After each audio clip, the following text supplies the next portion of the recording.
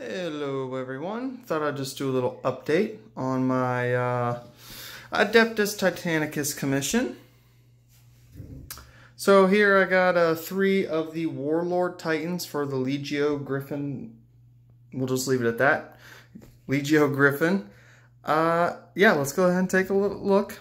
So first we got this guy. Client wanted him pretty battle damage, as you can see. Went for a little bit of heat on the barrel too. This guy has a very dark, let me see, very dark gray head. Pretty good transition on there from the dark to black, or black to gray. Magnetized, arms are magnetized also. Feet are pretty dirty, pretty battle worn, as you can see. Got the emblem, also, you know, battle damaged. And we got this guy, just finished him up. Some of his decals are actually still drying. Again, pretty battle damaged, but nothing out of the ordinary. See his emblem. I actually got to cut a little of the overhang off. But yeah, we got this guy.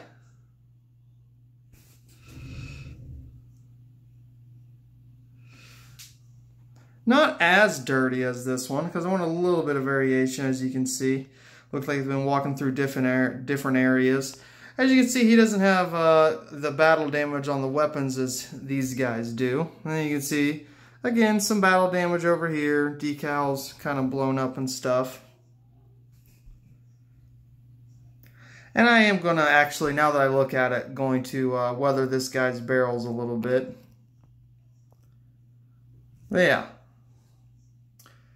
Pretty fun to paint. They are very time consuming. I didn't think they would be this bad, but even with an airbrush.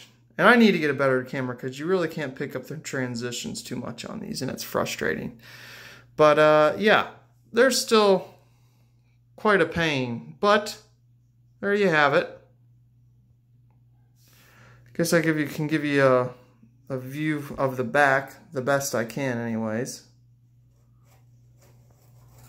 There's the side, as you can see. And there's the back of them. See a little guardhouse, dirt. Yeah. There you go. Alright. That is it, guys. I appreciate you watching. Until next time, talk to you guys later. Bye.